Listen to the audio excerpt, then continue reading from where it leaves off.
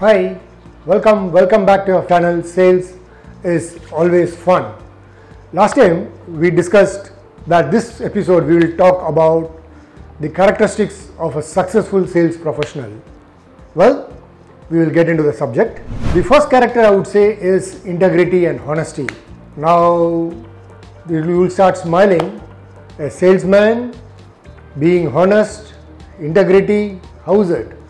Well, you ask anybody who's been in the profession successfully for a very long time, he will vouch by one factor that made him successful is his honesty and integrity. Now, gone are the days when you could say anything to your customer, you could commit anything, get an order and then come out.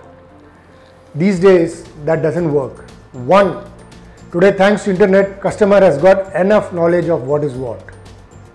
He has studied the whole lot of things about your product, your competition product, everything. So be very careful when you talk to your customer, because if you make a mistake and tomorrow you will have to repent for it big time, because he will keep calling you and troubling you. Number two, the other thing that could happen is that he can go straight post it on the net. He can get into your Facebook, put a post in your own page saying that this fellow cheated me this way. Or he can get into your organization and then give a feedback there. You know, one, your company will not be happy about you.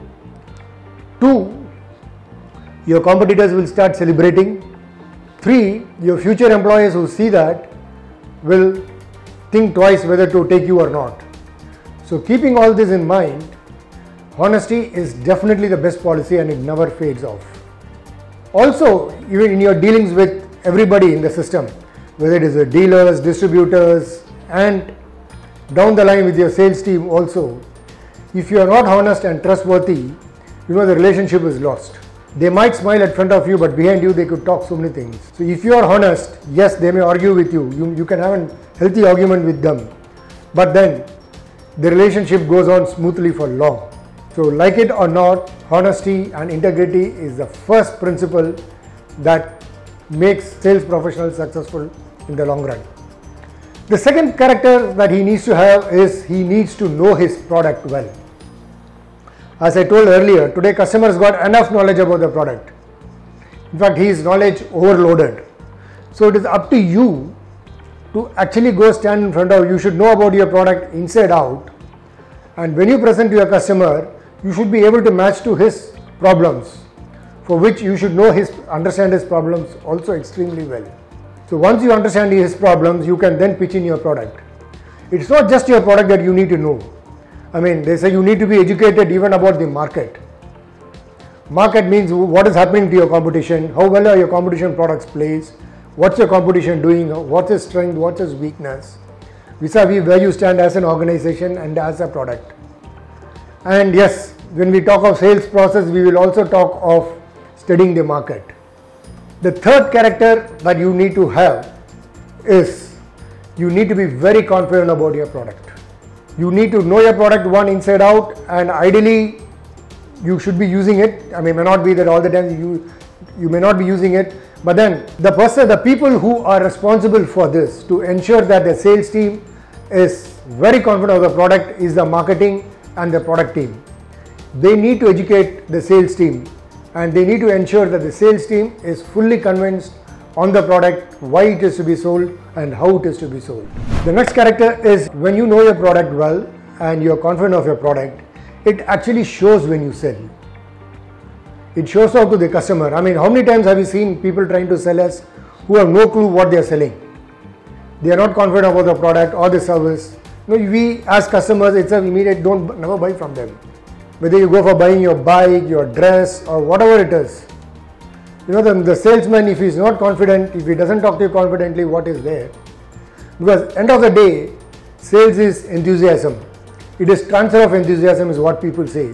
It is said, sales is 90% conviction and 10% persuasion.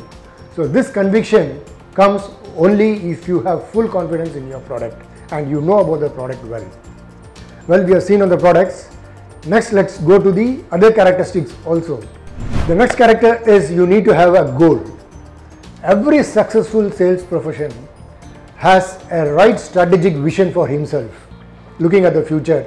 He is very clear what he has to be and when he has to be, and he also knows how it has to be, how the goal has to be achieved. Every sales profession should have a set of goals. You should not have too many goals. Just have 3 to 5 goals, that's it. And ensure that these 3-4 goals is taking you to the long-term goal that you have in mind. And when you have a goal, your goal has to be written. If not, it is just a dream. It has to be written with a time bound by when you are going to act, achieve it, and what all you need to do for it. What is your skill upgradation required, and etc. etc. You need to look internally and outside for it. Where all you need to take help. All that has to be laid out very clearly. But be very clear on your long-term goal and ensure all your short-term goal adds up and takes you to your long-term goal. And another important thing you should keep in mind here is each time you achieve a small goal, you will have to celebrate it, because that is what is going to motivate you to go to the next level. So please ensure that each time you reach your goal, celebrate. Have a small celebration, nothing wrong. The next character that is required is you must prepare ahead. So before you go to a call to a customer, you should be very clear, what is it I need from this call? Whether it is going to be relationship building, whether you are going to collect information, or it's going to be a close. You got to be very clear, what am I going to achieve out of this call? And before you enter the call itself, you need to be clear whom you are going to meet, what is the person like, what is his likes, dislikes. Today everything is available on the net, like I was telling in the last episode. So you can study the person before you go to him. You know what his likes and dislikes are. Talk to him accordingly. Or if you're going to build rapport, probably you need to keep yourself psychologically prepared for that. So prepare yourself ahead in mind what you're going to do. Before you step in, rewind what was your last call like, and maybe start with that. It will be a good start. Last time we discussed this. The customer also will feel happy that you have taken this call seriously. So plan ahead before you enter the customer place. The next character is take responsibility. What do I mean by that? Take responsibility and stop blaming others. In sales, we have so many people to blame. You have your counterparts in the service team, you have the finance team, you have the accounts team, you have the marketing team, which gives you lousy leads. You have so many people to blame. You have even the customer to blame, saying that customer doesn't understand me. And the more you keep blaming, you only keep stepping back, because your frame of mind is only to blame and you are not in the right frame of mind. Come out of it, yes, you will have problems. There will be problems from your internal customers, there will be problems from external customers and from the environment. No point in blaming. Every successful sales profession has taken the responsibility. It is not happening, okay, let me see. Okay, problem is there, let's understand. Let's not cry over it. Instead, take steps to overcome that. And this is very important if you in life and in sales. So be very clear, stop blaming people. There is a problem, accept it. Be clear what steps you need to take to move ahead. There is a saying, what you focus on grows. So if you look at problems, you will only have problems to see and cry. If you look at solutions, yes, you will find only solutions. So it's all on your mind. And we will discuss this at a later stage in greater detail. Well, the next characteristics of a very successful sales professional is that he is always on the lookout for customers. When he goes out for a party, dinner, lunch with people, friends, he is always looking out where I can sell more, who I can meet, who can give me introduction. This networking is very important for you as a sales profession. And you can see sales professions being in so many associations and get-togethers. The simple reason is that they can get a lot of leads, they can get to a lot of customers.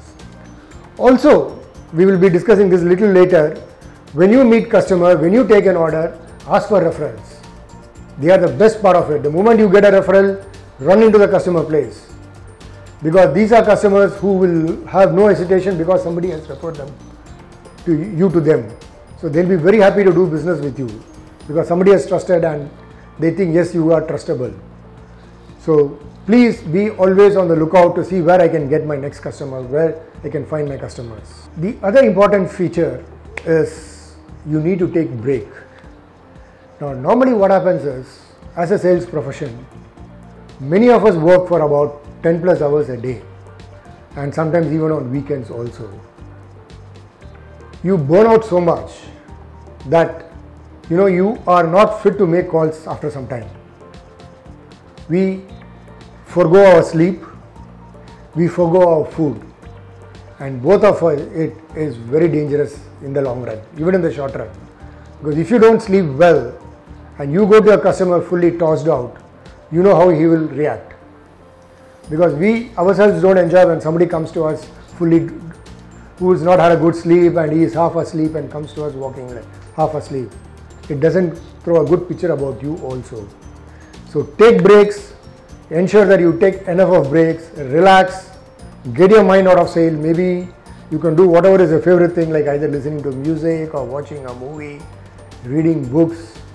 Do this regularly, especially weekends. Try and take a break as much as possible. So taking breaks is very important. Don't burn yourself out, and that is not going to take you anywhere in the long run or in the short run. Maybe today it will help you, but no. Tomorrow and day after you will be out of the game, so please avoid it. To sum it up, have enough sleep, have food on time.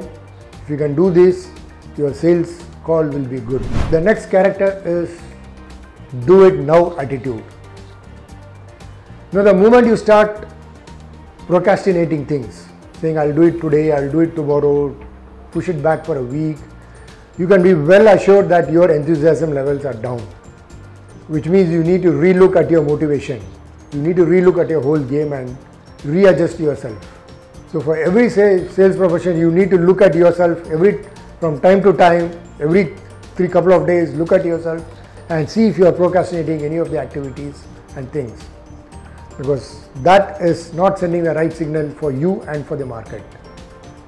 So whenever you find yourself procrastinating, sit down, take a call, take a break, work on yourself, see where you need to correct what is demotivating you or what needs to be done to motivate you to go ahead with the call.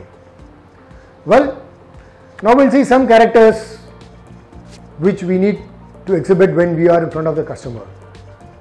The first one is hearing, because in life we are taught how to read, how to write, but we are not taught how to hear. People will argue saying, hey, you are in sales profession, you need to talk more. Listening is a very tough skill. I mean, the way we are brought up, the way we do things, we mostly listen so that we can reply. But when it comes into life or in sales, you listen without having any judgment in mind. You are listening only to understand the customer without any judgment. You would listen quietly. Yes, every now and then you can ask questions. You can nod your head or give some small hums and yes. Ask some small questions, but listen carefully. Because even Stephen Covey in his 7 Habits, the 5th habit if I'm not mistaken, says, understand to be understood. Because we would like to talk to a person who hears us. And that is true even for your customer. If you are there to hear what he has to say very patiently, yes, he will be willing to listen to what you have to say. If not, when you just keep talking, all that he does is goes out. It goes through one ear, comes out the other. He is not bothered. This fellow is not interested in to listen what I say. Now, how would I be interested in listening to what you say? In fact, there is another saying. To build relationship with the customer, you need to hear properly. You need to hear him out. Only if you hear him out, you will understand where his pain points are, what is he trying to say. When you hear him clearly, you can also see his body language. What is he trying to convey out of it? How his gestures are. What is the tone of his voice? That will tell you a lot of what the customer is trying to tell you.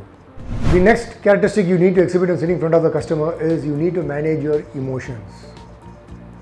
This is a tough call actually, because there are customers who will call you, they'll give you nice tea, coffee, give you a good welcome reception, they'll give you, but they'll never give you orders. On the other hand, there would be some customers who would actually eat your brain off, but then you can expect business from them. So you need to be very clear, how do I manage my emotions?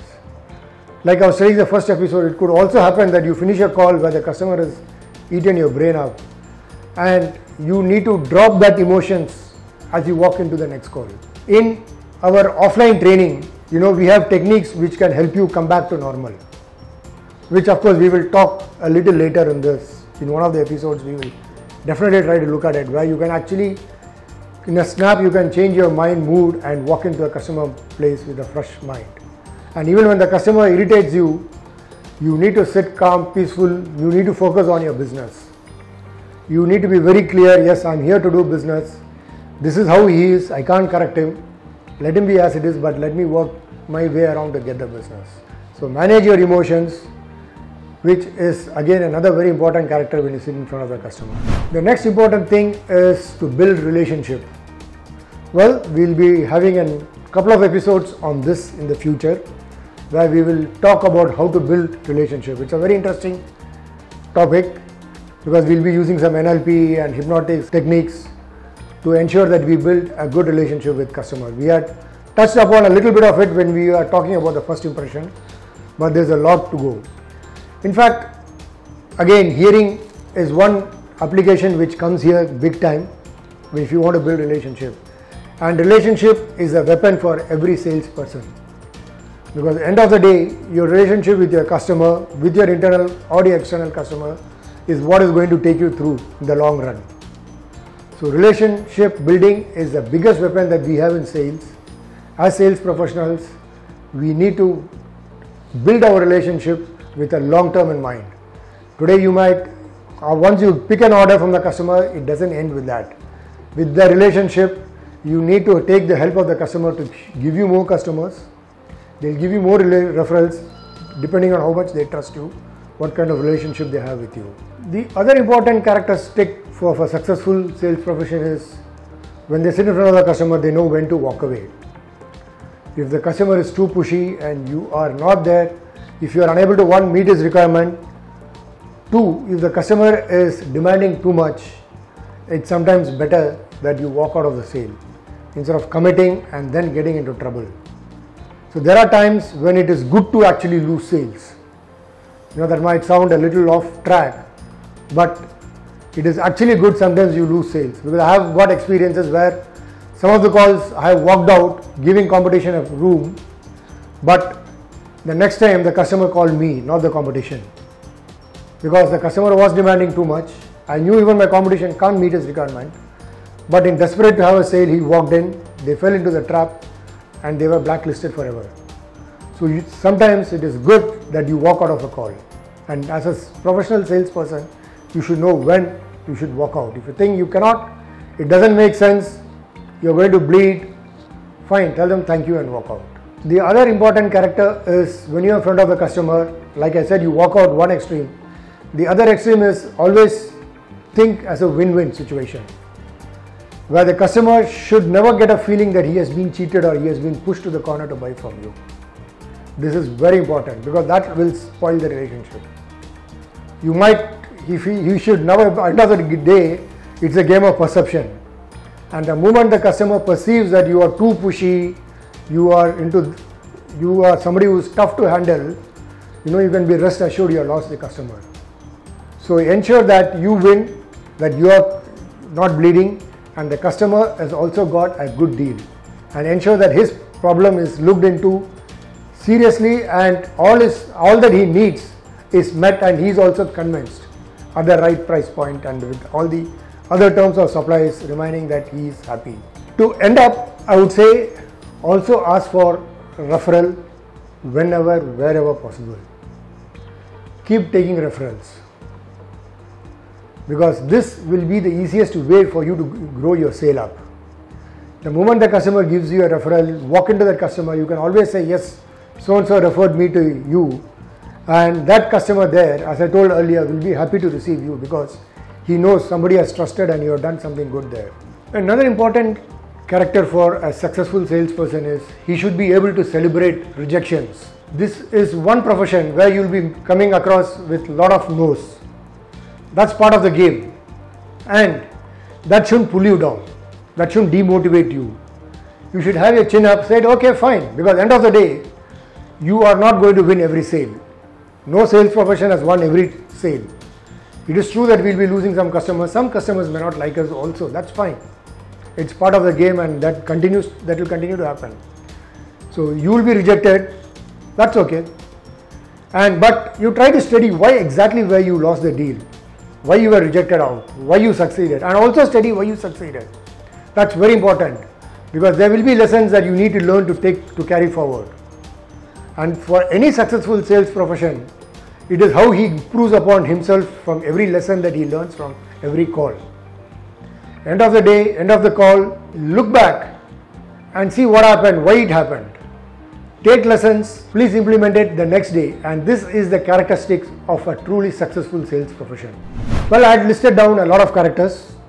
See what all you can keep implementing as you keep walking along, and all these are important characters. There are many more which we will touch upon in the future. So till we meet again, happy selling.